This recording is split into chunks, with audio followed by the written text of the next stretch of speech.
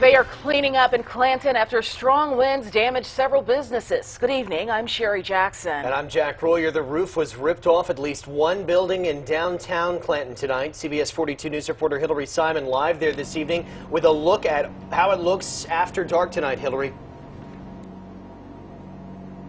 Yeah, Jack, this is the road behind me that had a lot of debris after the storm blew through. Now, this is the building where that roof came off. And you actually see there is still tape around these buildings because of all the damage. On 2nd Avenue North in downtown Clanton, business employees say the storm came out of nowhere. I see the whole building just wind and everything just pushing it out towards the road. It was crazy. The tin roof off of the building flipped off and landed in the road.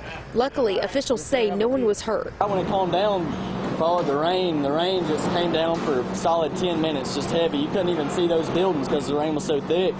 But right after all that cleared up, I walked over and seen if anybody in the gym was okay, and everybody was already outside from like the feed and seed and the barber shop and stuff. One of those things that, you know, in central Alabama, you never know what the weather is going to be from one hour to the next this time of the year. I'm told the shops in this building have leaks, but a lot of people say they're just happy everyone is okay. I think anything like it could happen right here in little Clanton, Alabama, but sure enough, man, but Southern hospitality's been great. Everybody's just came together.